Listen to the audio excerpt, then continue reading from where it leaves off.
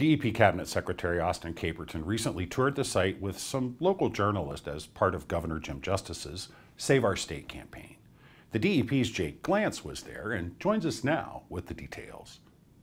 Greg, the governor's Save Our State campaign focuses on potential cuts to state programs and services if more revenue isn't added to balance the budget.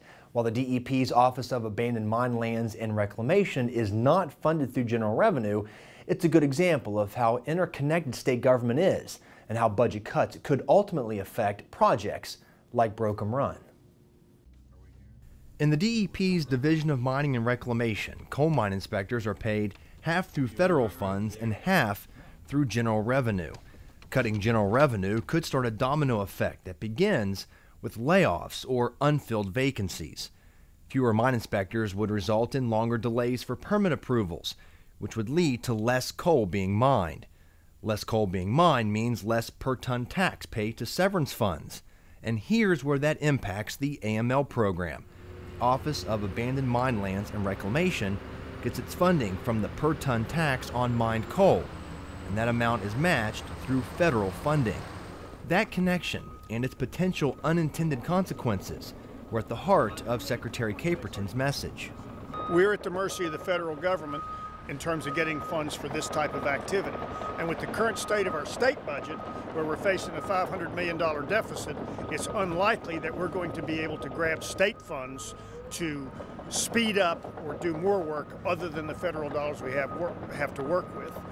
And another thing that's important to know is that if we lose general revenue funds, which we take very little general revenue from the state, we take $6.5 million, and that's down, I think, over the past 5 years or so from $11 or $12 million, give or take.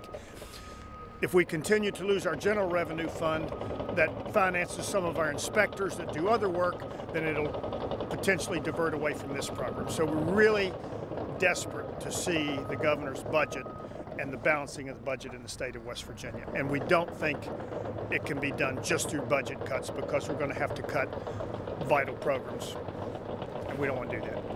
As we've reported earlier, the Abandoned Mine Lands program already receives substantially less funding than is needed to abate the thousands of hazards associated with abandoned pre-law mining in West Virginia. Every dollar received is critically important for the continuation of AML work around the state. That's especially true with the program scheduled to receive its final federal grant in 2021. What we're facing, though, as a state is the existing inventory. So the AML inventory, as it exists today, is close to $4 billion. So between now and the end of our program, our annual grant is based on funding that comes in, and that funding comes through coal that's mined. So the more coal that's mined, the larger the AML grant comes to the state. So, through responsible coal mining, you can, produce jobs in the state as well as be able to fund projects like this. Secretary Caperton also toured sites in Martinsburg and Hinton to highlight the importance of the DEP's Large River Ambient Monitoring Program, a program funded entirely through general revenue. We'll have that story next time. For Environment Matters, I'm Jake Glantz.